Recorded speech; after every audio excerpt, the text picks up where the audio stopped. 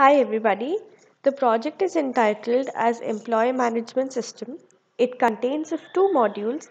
One is Employee Management and another is Loan Management. The project is made using Spring Web MVC. So the very first window which appears on the screen as a part of my project is the login system, which I've made using the inbuilt feature of Spring known as Spring Security. So I'm going to log in with my credentials, and the page you get landed on is my dashboard. So clearly there are two modules. One is managing employee and another is managing loans. So the front end of the project is made using basic HTML, CSS, Bootstrap, JavaScript, and some features are included of jQuery as well. The backend has Spring support and Java Spring Web MVC support, made using both model views and controllers.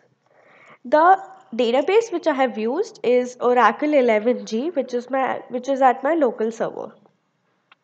So I'm just going to add an employee. Here you can see a very basic form.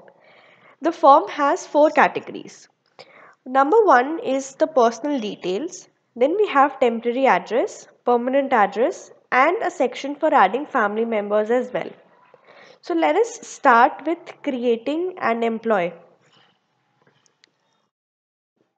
So I'm going to name as Swan Sharma, age as let us say 18, a male, ID proof, Aadhaar as let us say 989898.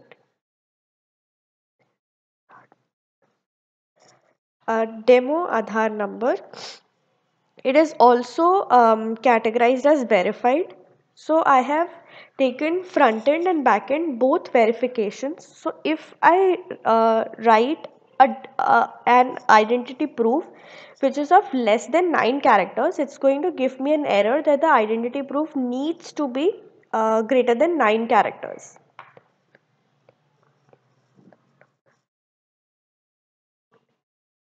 A sample mobile number.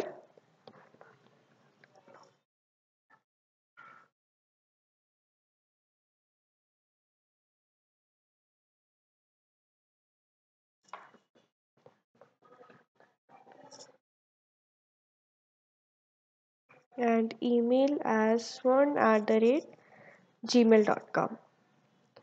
So if I hit submit button, it will tell me that these are the required fields: temporary address, permanent address, and we have to agree to terms and conditions as well before hitting submit on adding employee button. So I'm just going to fill in a sample address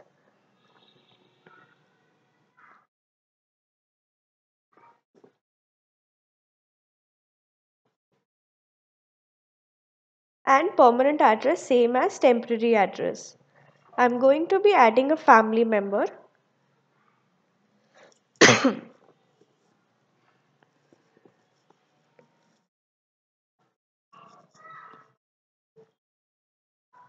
And will be agreeing on terms and conditions and then hitting submit. So it will tell me that employee has been saved successfully and the control gets back to my dashboard. So let us search the employee we just edited. For searching the employee, we have two conditions. So the first set of condition is searching it with employee plus identity. The second set of searching an employee is name plus email ID. So I'm going to enter the details and hit on submit button. So the page we land on right now has all the details of the employee we just filled with temporary address, permanent address, and family members. I'm going to go back at the home page and try updating it. So for updating the same, I'm going to search an employee that which employee needs updation. And let us say, for example, if I fill a gibberish value which my database does not contain, it will tell me that employee does not exist. So I'm going to fill in the right credentials, and an update employee form comes with some of the fields as editable and some as non-editable fields. So the fields I have made non-editable are ages and identity proof. So I'm going to change the name from Swan to, let us say, Sean, and hit on submit button. Message appears with the ID of the employee which I have just tried to update. I'm going to search again with my updated credentials. It does not matter in which case I write the details, it's going to fetch it otherwise. I'm going to hit submit and the details come up. So this was adding, searching, updating and delete employee. So delete employee is same. I'm going to search the employee. Let us say going to search it again. Hit on submit. It will show me a landing page as well with two buttons, delete or cancel. For the time being, I'm going to cancel the operation and get back to my dashboard. Coming to loans, we have two options, applying for loan and getting the loan details. So let us apply for loan. So here you can see for these three operations, that is updation, deletion and applying loan, I have used the same search employee page which acts as which is basically my search employee controller. So every time I'm doing a particular action, this action will be categorized as in my URI, and then subsequently the page for updating, deleting or managing or for applying loan appears. So I'm going to apply for the loan for the employee we have just entered. So let us say that the monthly income is 50,000 and the total monthly expense comes out to be 25,000. I'm going to ask for a loan amount of 2 lakhs on rate of interest 12% for 2 years with monthly repayment frequency. Now you can see these three fields which are non-editable at current point of time: the debt to burden ratio, maximum eligible loan amount and max eligible EMI gets calculated automatically. For checking my eligibility, I can see that I am not eligible for loan right now because the reason states that DBR should be less than or equal to 40%. So debt to burden ratio is a standard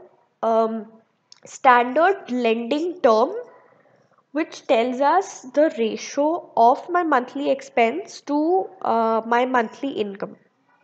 I'm going to reduce my monthly expense